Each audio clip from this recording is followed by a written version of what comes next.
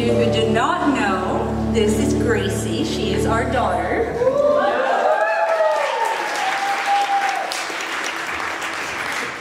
And we'll try to make it through this part. There's nothing quite as special as seeing your children. We have parents in here. You're feeling the same feeling I'm feeling.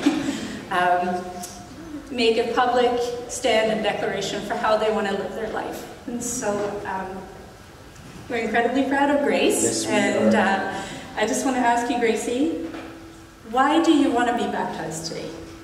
I want to be baptized because I want to show everyone that I love Jesus and that I want to live for him for the rest of my life. It's okay. You're going to make me cry.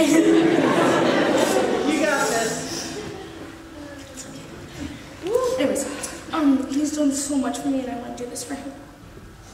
That's awesome. Thank you, love. Is there anything, Grace, that you would like to share as a testimony of what God has done in your life?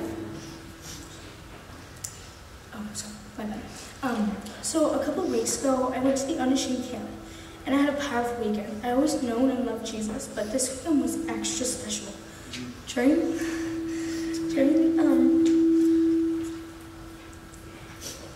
During the Ignite session, they invited people to come for prayer, but I was scared to go up. Okay. It's okay. It's okay.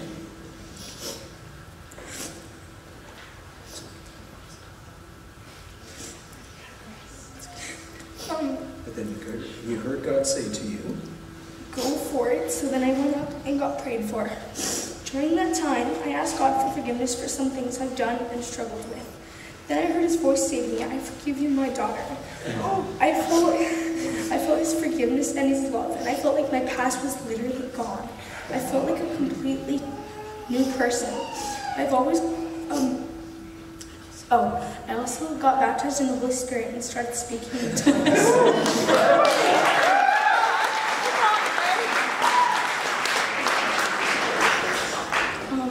I used to have so much fear, but now I feel like it's gone.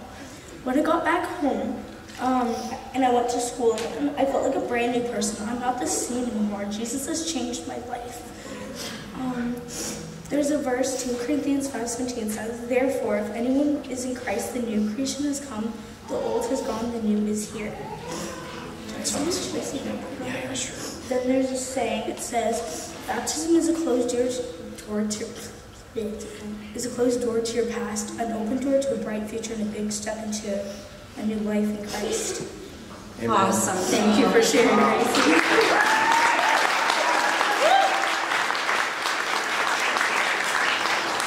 I just want to share one thing just for those that are out there and maybe just, struggling to make a decision to get baptized because of fear. This is a miracle that she's in here. Yeah. She struggled with fear and anxiety her entire life. The fact that she's in here today is nothing short of a miracle of what God did 2 weekends ago. And we've seen the difference in the last 2 weeks. She's not the same. And so, we're so proud of her.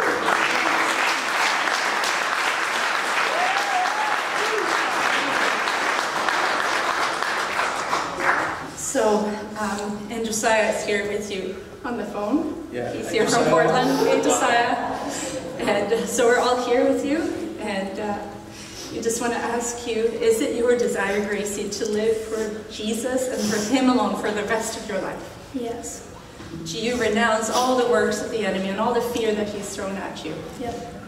Well then, it is our privilege and our honor as your parents, as your besties, and as your pastors, to baptize you in the name of the Father, of the Son, and of the Holy Spirit.